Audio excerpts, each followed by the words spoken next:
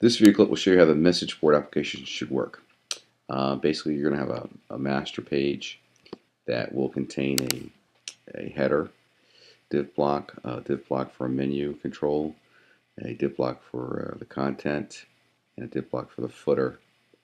And what's going to happen, this is the default page.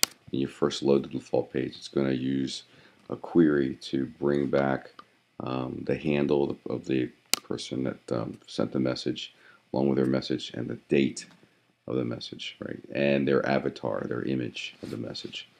Notice when you first come into the page that the text box is grayed out and or disabled as well as the post button.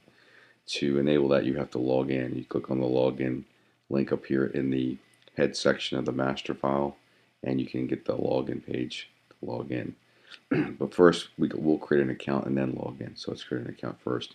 And you'll have to put validation checks in here. So if I just click on create account, you'll see some of the errors. Everything's required, right? The passwords must match. PIN number must be numeric and must be between 1000 and 2000 inclusive. Birth date must be a valid date. All right. Avatar is not required actually, but you want to put one in when you test it out. Email address, there's no check for email address to make sure it's a valid email address. However, it is required. So let's just go ahead and put something in here. So we'll just say, Tim, I don't know. Let's just see, Tim Jones. Try Tim Jones, and we'll just say Tim at AOL.com. Let's do Gmail, right? Gmail.com. And then password is going to be, and I'm going to show you the password here. You should probably change it to, you might want to change it to text mode password. But so I'm going to put these in that don't match, and you can see the error messages you get, they must match, right? PIN number is required. If I put in AAA, it's going to say that it must be a valid PIN number between 1000 and 2000, right? Birth date must be a valid date, right? So put that in, it'll tell you it needs to be a valid date. All right, so let's just try this again. So we'll do ABC. We'll do the handle. We'll just say Tim J, and the PIN number we'll just say is going to be 1999. Birth date is 111 or 90. Let's just say that. Choose file. You'll be given a list of files that you can use. Let's choose Mr. Incredible here as the avatar. Alright, so it'll bring it in, and then you should be able to create the account. Alright, and you should see a message that the account was created. Notice there was a label here that that now holds the file name. So if I go to login, right, it was Tim at Gmail, and it was ABC was the password. So I'll just copy that and go to login. So Tim, right, and ABC is the password in this case. I'll log in, and it should say that I'm logged in up here in the header div block, and now I'll have the log off link displayed, right? It gives me my first name, last name, and my handle, right, that I'm going to use to post messages. Also notice since I'm logged in, the text box is now active and the post button is now active or enabled as well, right? And this is a grid view, and you have, I think we'll have 8 rows, a limit of 8 rows in the grid view. They'll be paging.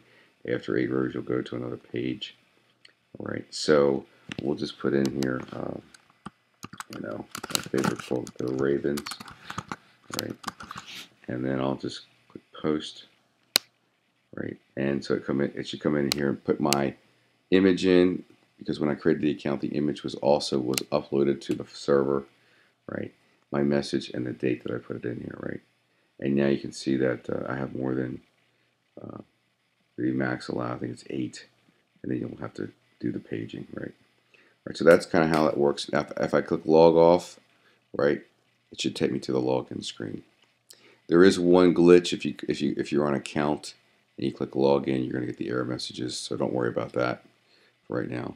Okay, and then home, of course, shows you all the messages right here. So that's basically how it should work. This is an ad rotator control, so you'll be displaying your banner ads here. And I think that's pretty much in a nutshell. This is a grid view, you'll need to use some session variables to keep track if the user is logged in or not. All right, so taking a look at the database real quick to see how that's laid out.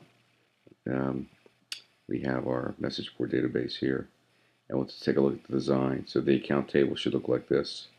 So you have account ID, first name, last name, email address, password, photo, right, handle, PIN number, and birthday. These are the fields I used. For messages, design view for that would be the message ID, the message, the account ID, and of the user entering the message and the timestamp. One caveat here for email address, I have no duplicates. So if you put in your testing, if you put in a duplicate email address, it won't work. You'll get an error if you do this. And this is probably what you want to do. You don't want duplicate email addresses in there. The account ID is the primary key in the account table, and message ID is the primary key in the messages table. There's a query that when you run the query, well, it's locked. Close out the tables, and then you can run the query. You'll see the query basically just brings in the handle, right? So we have the handle from the account table along with the messages, brings it in together, right? So you'll need to create that or make sure that's there. All right, so that's the database. And then if you take a look at the file structure here for the actual web, you'll see that I have a folder for avatars, right? And I'll go back a little bit. And then my banners, right, that you'll be given. And of course, all your files, right? Count file, XML file for the ad rotators. You have your default file, your login page, your master file, the solution file, styles, and web config. So basically that's what it's going to look like when you're finished. Okay.